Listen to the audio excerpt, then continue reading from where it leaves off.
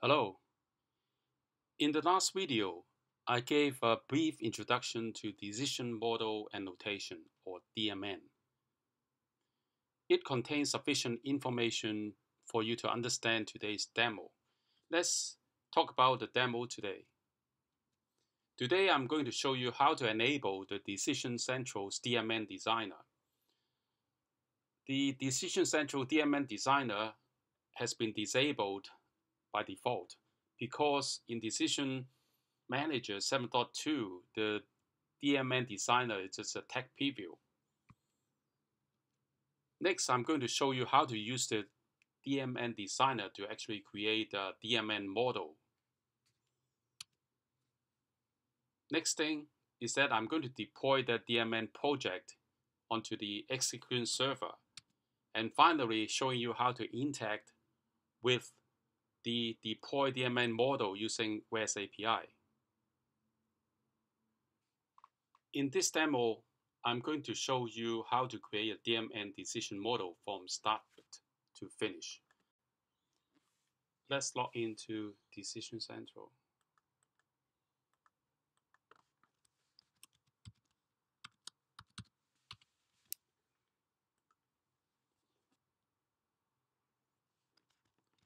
Let's first of all click on the admin button.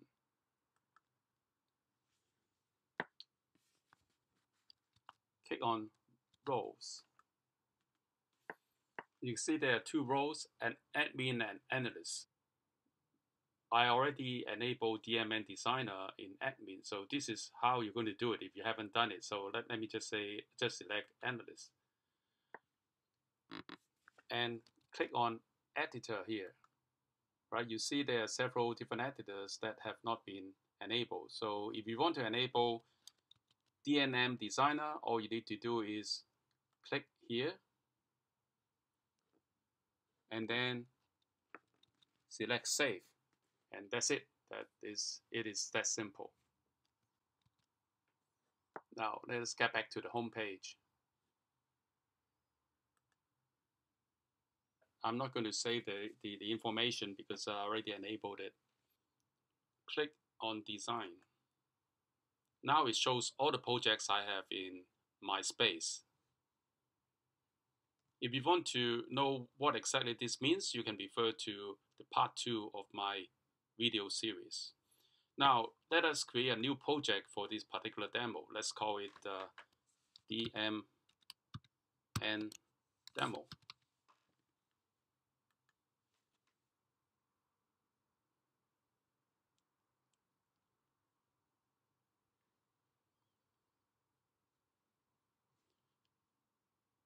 Add asset. There is a DMN preview decision option here. This appears only after we actually enable the DMN Designer. Let's click on this. Give it name. Call it age classification. Select the package. Click OK. Let me just tell you quickly what this decision model is all about. For example, in a car insurance application, you need to have a look at the applicant's age and make a classification, whether he is underaged, is an adult, is a senior.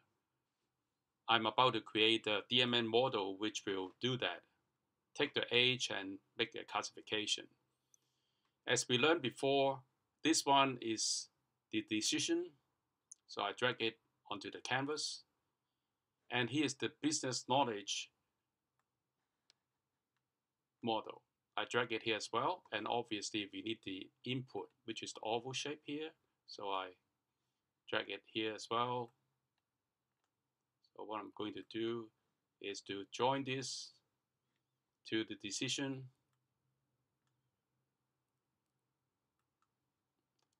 And join this to the decision.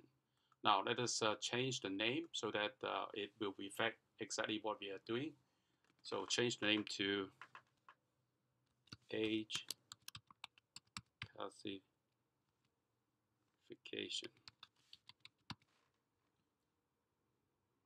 Output is a string because we want to classify whether it's underage, adult, or senior.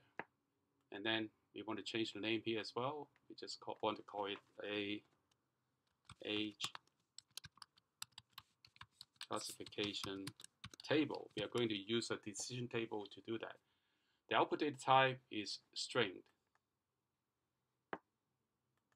And then let's look at the input. Let's call it age. Output type is a number. Right? So we have this hierarchy that well, the age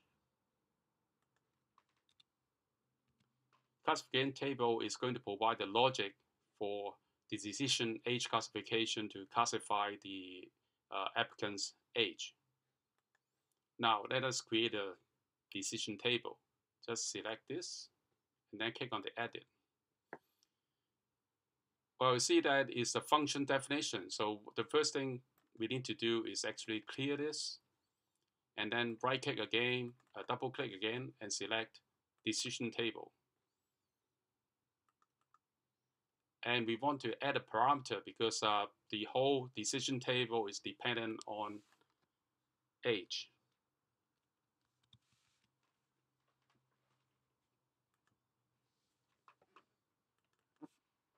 Now I'm going to modify the input, right? Double click on it. Now I'm going to give it a name because we're using age. We're going to call it age, and the type is number. Right. Now I want to enter like when this applicant is younger than 18, I'm going to classify him or her as underage.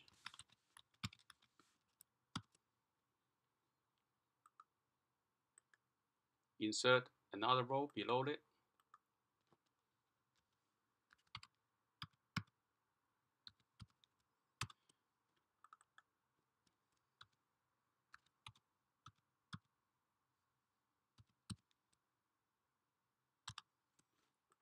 I'm using a range here. A range is one of the constructs, one of the expressions of the friendly enough expression language. This particular range means it starts from 18, including 18, and stops at 65, but excluding 65. So basically it is between 18 and 64 inclusive. When the age falls within this range, I'm going to classify the applicant as adult.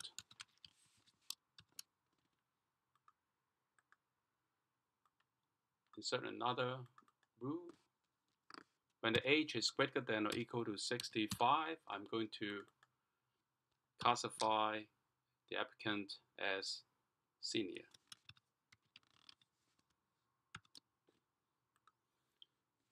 Last thing I want to do is to select a hit policy. We described the hit policy in the last video.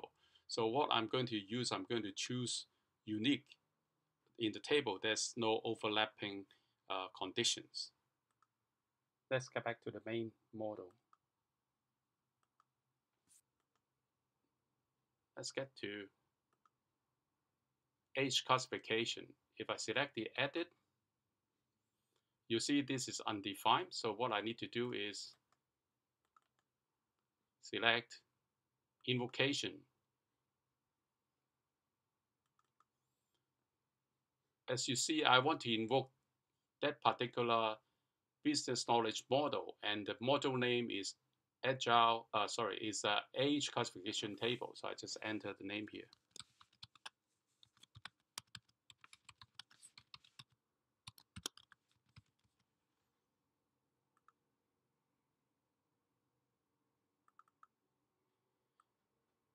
And you see that in here you get two different fields to fill in. The first one is because you are actually invoking this and not this age classification table, you need to map the variable to the age classification table input. In this particular case is age.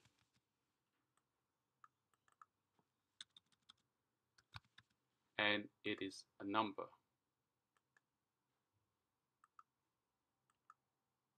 And what do I use to map it to age in the table? So I'm going to use literal, which is age, that is the input. So that is all I needed. So I want to validate it. When it's done, I want to click on save to save it. Now I can deploy it. I just go back to the project. Say just click on deployed.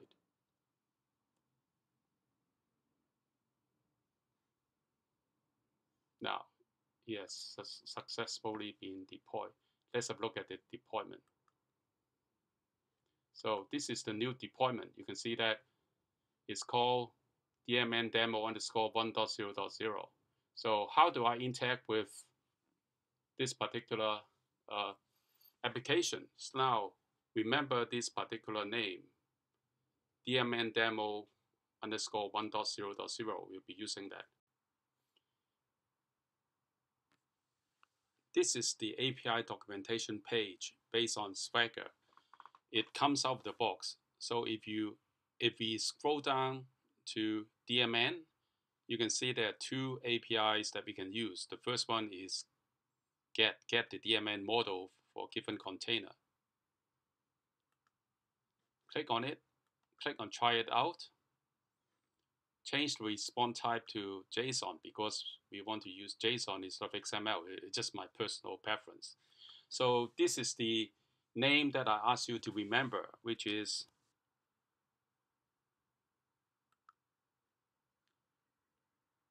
when I execute, it comes back with some information. So you can see the important thing here to note are the model namespace and also the model name, right? If you have more than one decision model deployed on one particular DMN project, then you may have multiple entries of this, right? So we'll come back to this.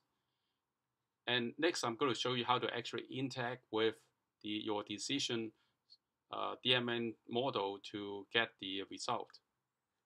Again, click on try it out. Change both the parameters to JSON and the response to JSON. Again, we have to enter the name. DMN demo underscore 1.0.0. Now we replace the string with our JSON.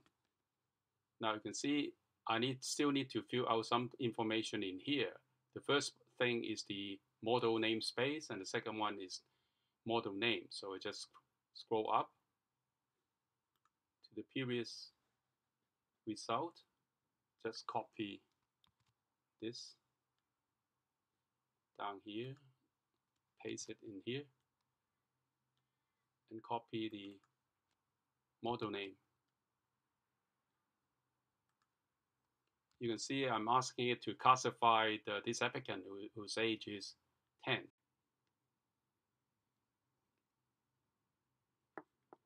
Now let us execute.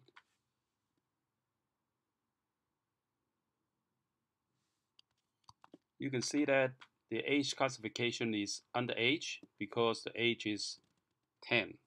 Now let me change this to 18. Execute again. You see that it's adult. Age is 18. Let's try it one more time.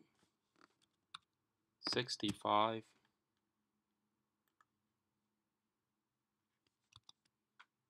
Senior.